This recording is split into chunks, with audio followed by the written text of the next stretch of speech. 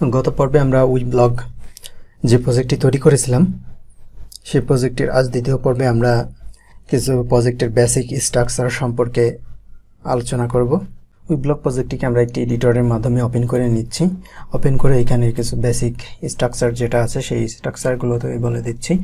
যেমন এখানে প্রজেক্টের একদম রুটে আসলে নিচে কিছু দেখতে পারবেন, ওয়েব প্যাক সার্ভার, এখানে রিডমি যে নোটটা আছে লারাভেলের ডিফল্ট এটা, এরপরে এসে প্যাকেজ জেসন, কম্পোজার, এগুলো যেমন প্যাকেজ জেসনের ভিতরে আমাদের যে জেএস এর যে প্যাকেজগুলো থাকে, যেমন আমাদের লারাভেলের সাথে ডিফল্টভাবে যে ভিউ জেএস আছে, সেই ভিউ জেএস সহ আরও অন্যান্য যে বিল্ট ইন প্লাগইনগুলো থাকে সেই প্লাগইনগুলো জেএস প্লাগইনগুলো আছে প্যাকেজ জেসনের ভিতরে আসলে এখানে আপনি দেখতে পারবেন যে এই প্যাকেজ জেসনের ভিতরে এগুলো আছে। এরপরে এসে আমাদের কম্পোজার জেসন হচ্ছে লারাভেলের ডিফল্ট যে কম্পোজার প্লাগইন বা কম্পোজার ডিপেন্ডেন্সি থাকে সেগুলো এখানে ডিফাইন করা থাকে, এবং নতুন কোনো কম্পোজার প্যাকেজ যদি আপনি ইনস্টল দেন সেগুলো এখানে আসবে। এরপরে আরও কিছু ডিফল্ট কিছু ফাইল আছে। এরপর হচ্ছে ইএনভি, যে ইনভির মাধ্যমে আমরা হচ্ছে কনফিগারেশন ডাটাবেস বা আরও বিভিন্ন যে কনফিগারেশন আছে সেই কনফিগারেশনগুলো করে থাকি, এইখানে সেই বিষয়গুলো দেওয়া আছে। এরপরে হচ্ছে ভেন্ডরের ভিতরে আমাদের যে ডিপেন্ডেন্সি ম্যানেজমেন্টের জন্য লারাভেলের বিল্ট ইন যে প্যাকেজ প্লাগইন সহ আরও বিভিন্ন ধরনের যে কোডগুলো থাকে সেই কোডগুলো আছে আমার ভেন্ডরের ভিতরে আছে। ভেন্ডরটা যদি না থাকে তাহলে প্রজেক্টটা কিন্তু রান করবে না। এরপরে আছে আমাদের স্টোরেজের ভিতরে আমরা চাইলে এখানে আপলোডকৃত ফাইলগুলো সেভ করতে পারি, এবং লগের ভিতরে আমাদের যে লগ জেনারেট হয়, এবং টেস্টের ভিতরে হচ্ছে আমাদের ইউনিট টেস্ট করার জন্য যে কাজগুলো করতে হয় সেই ইউনিট টেস্টের কাজগুলো আমরা হচ্ছে টেস্টের ভিতরে করব।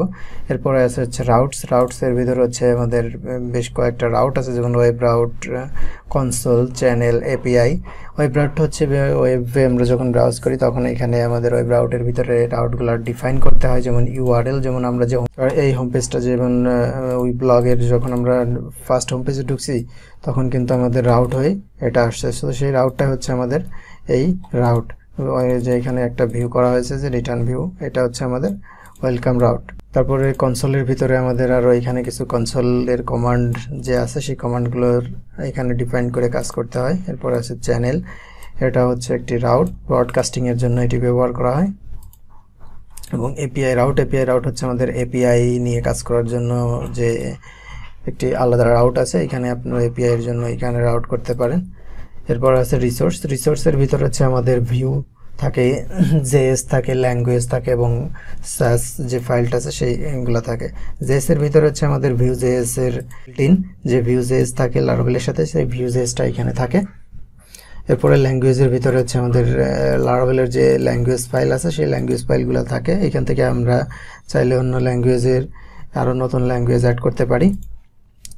এরপরে একটি সাস এস আছে, ফাইলগুলো আছে। এরপরে ভিউয়ের ভিতরে মূলত হচ্ছে এখানে আমাদের যে ইউজার যেটা দেখতে পারবে সেটাই হচ্ছে সেই ভিউ ইন্টারফেসটাই হচ্ছে ভিউজ ফাইলের ভিতরে, ভিউজ ফোল্ডারের ভিতরে থাকে। এখানে যেমন ওয়েলকাম, আমরা যে ওয়েলকাম ভিউটা দেখতে পাচ্ছি এখানে, এই ভিউটা কিন্তু আমাদের welcome.blade.php। এটা গেল রিসোর্স। এরপর পাবলিকের ভিতরে হচ্ছে আমাদের সিএসএস যে এই টাইপের বা ইউজারের আপলোডকৃত ফাইল আমরা পাবলিকের ভিতরে রাখতে পারি। এরপরে আরেকটি আছে ডাটাবেসের ভিতরে আমরা যে মাইগ্রেশন ক্রিয়েট করি বা সিড ফ্যাক্টরি যেগুলো ক্রিয়েট করি এগুলো হচ্ছে মাইগ্রেশনের ভিতরে থাকে।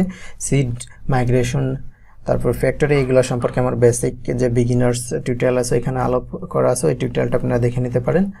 অবশ্যই আপনারা ওই সিরিজটা দেখবেন, তাহলে এইটা বুঝবেন, কারণ এখানে অত বেসিক বিষয়গুলোকে আমি আলোচনা করব না। এরপরে আর আছে কনফিগের ভিতরে আরও কিছু অনেকগুলো ফাইল আছে, অ্যাপ ব্রডকাস্টিং কেস আর বিভিন্ন ধরনের ফাইল আছে। এরপরে বুটস্ট্র্যাপিংয়ের জন্য যে ফোল্ডার এটা, এবং অ্যাপের ভিতরে আমাদের আরও বেশ কিছু ফাইল আছে। এখানে মূলত থাকে হচ্ছে আপনার কন্ট্রোলার, প্রোভাইডার, কনসোল, এক্সেপশন, এবং মাইগ্রেশন বা যে মডেলগুলো আমরা ক্রিয়েট করি সেই মডেলগুলো থাকে হচ্ছে অ্যাপের ভিতরে।